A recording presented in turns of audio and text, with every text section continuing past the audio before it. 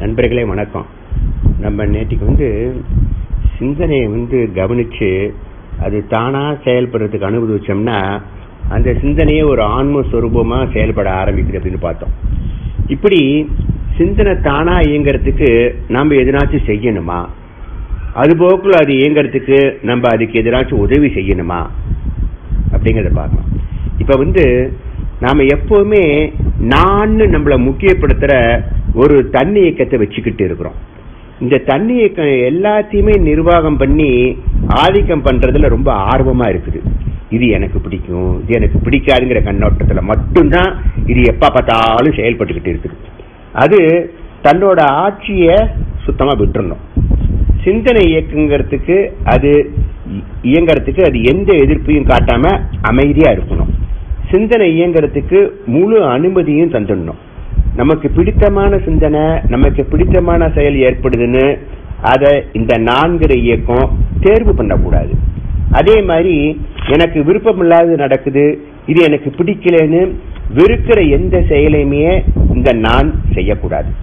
இந்த நிலையில நாம செய்யறதுக்கு ஒண்ணுமே இல்லை, நம்ம எதனாச்சும் செஞ்சா அது விருப்பு வெறுப்பால ஆக்கப்பட்ட ஒரு போராட்டம் ஆயிடுது. சிந்தனையோட சுதந்திர இயக்கத்துக்கு ஒரு குறுக்கீடா கூட அது ஆகிடுது. சிந்தனையோட சுதந்திர இயக்கம் இங்க எவ்வளவு முக்கியமோ அந்த அளவுக்கு நாம அந்த இயக்கத்துல குறுக்கிடாம சும்மா இருக்கிறதும் கூட ரொம்ப முக்கியம். இத பத்தி தான் நம்ம பெரியவங்க சும்மா இரு அப்படின்னு உபதேசம் கூட பண்றாங்க. சும்மா இருத்தல்ங்கிறது ரொம்ப ரொம்ப நுட்பமான சங்கதி. அது அதன் மூலம்தான் தவறான இயக்கம் எல்லாமே சீராகுது. நாம சும்மா இருக்கிறப்ப மட்டும்தான் இந்த சிந்தனையோட இயக்கம் தானா இயங்குது, ரொம்ப சுதந்திரமா இயங்குது. சிந்தனையோட இயக்கம் ரொம்ப ரொம்ப முக்கியத்துவம் பெறுது, அது ரொம்ப அங்கீகரிக்கப்படுது. நம்ம செய்யறதுக்கு எதுவுமே இல்லை, நம்ம பெற வேண்டியது எதுவுமே இல்லை, நாம இழக்கிறதுக்கு எதுவுமே இல்லை, நம்ம சேர வேண்டிய இடம்னு எதுவும் நம்மளுக்கு இல்லை, நம்மளை விட்டு விலகி போக வேண்டிய இடம்னு எதுவுமே நம்மளுக்கு இல்லை, நமக்கு எது வேணாலும் எப்படி வேணாலும் நடந்துட்டு போகட்டும், அதை பத்தி எனக்கு துளி கூட அக்கறை கிடையாது, எனக்கு எந்த தேவையும் இல்லை, நல்லது நடந்தாலும் சரி இல்ல கெட்டது நடந்தாலும் சரி அது எனக்கு ஒரு பொருட்டே கிடையாது, நான் எது மேலேயும் என்னோட விருப்பத்தையோ இல்ல வெறுப்பத்தையோ காட்ட போறது கிடையாது, நான் எந்த எதிர்பார்ப்பையும் முன்னிறுத்தல, நான் எந்த நோக்கத்தையும் முன் வைக்கல, நான் ஓய்வா இருக்கிறேன், எதோடையும் பந்தம் இல்லாம இருக்கிறேன் அப்படின்னு சொல்றது இருக்கு பாருங்க. இதுதான் சும்மா இருக்கிற நிலை. இதை பத்தி நம்ம நாளைக்கு இன்னும் கொஞ்சம் பேசலாம். நன்றி, வணக்கம். நண்பர்களே வணக்கம். நம்ம நேற்றுக்கு இந்த சும்மா இருக்கிற நிலைன்னா என்னன்னு சொல்லி பார்த்தோம். இந்த நிலையில எனக்கும் என்னோட சிந்தனைக்கும் என்ன தொடர்பு இருக்குது, நான் யாரோ சிந்தனை யாரோன்னு விலகி இருக்கேன், சிந்தனை எந்த மாதிரி ஏற்பட்டாலும் எனக்கு அக்கறை கிடையாது, நான் அமைதியாகவும் எதுவும் இல்லாம அசைவிட்டு சும்மாவே அமர்ந்திருக்கேன், சிந்தனை அதுபோக்குல அதுவாவே இயங்கிக்கிட்டே இருக்குது, அதை விட்டு நான் முழுசுமா ஒதுங்கிட்டேன். சிந்தனைக்கு எனக்கும் எந்த தொடர்பும் இல்லை, சிந்தனையோட எந்த போக்குக்கும் நான் பொறுப்பு இல்லை, சிந்தனையோட செயல்பாட்டுக்கு நான் பொறுப்பு வகிக்கல. அது இன்பமான சிந்தனையானாலும் சரி இல்ல துன்பமான சிந்தனையானாலும் சரி அது அதுபோக்குல இயங்குது. நான் அந்த இயக்கத்துல பங்கு பெறாம சும்மா தான் இருக்கிறேன், நான் அசைவற்று அமைதியா இருக்கேன், ஓய்வா இருக்கேன், சும்மா இருக்கேன்.